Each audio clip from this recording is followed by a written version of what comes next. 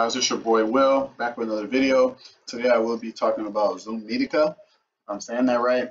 Ticker symbol ZOM stock. I'll be giving you guys some analysts and some predictions of the stock on the stock market. This is a penny stock, so you always want to be careful when you're trading penny stocks for the first time. Just make sure you have risk management, okay? These are some two key levels that I see going forward. The first level is $1.48 and the second level is $1.41. And make sure you guys remember, hit that like button, subscribe, turn on post notifications so you don't miss any updates.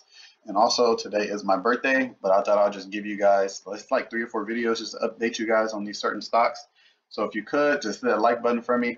And also check out my Patreon page if you want to support the channel, okay? So like I said, these are the two levels I'm looking for. Price did have to run up, but I'm looking for that pullback. I am looking for the pullback around this area. This area is where I would like to get some shares to see price continue going higher.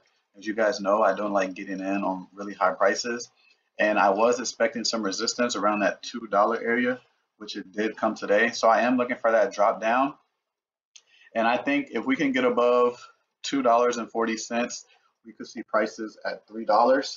But it does need that pull back, okay? It is down a little bit after hours, so we'll see how Monday trades.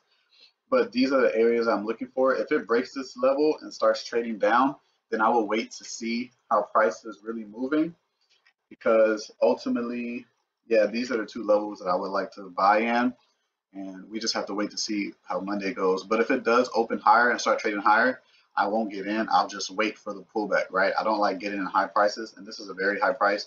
If you just look from this day, just in 2 days, it went up over like what? It went up over 40%. So if you buy up in these high prices, you are paying a 40% premium than if you would have bought it down here, okay? So you don't want to be paying too much high of a premium. You want it to come down and get less, okay? So just have these two levels. I'll make another update. And also when I get in, I will send that out on my Patreon page, okay? So hope you guys have a good day. Remember, none of this recommendation to buy or sell anything. This is for educational purposes only. So do not trade anything you see or hear on these videos, okay? I'll catch you guys in the next one. Bye.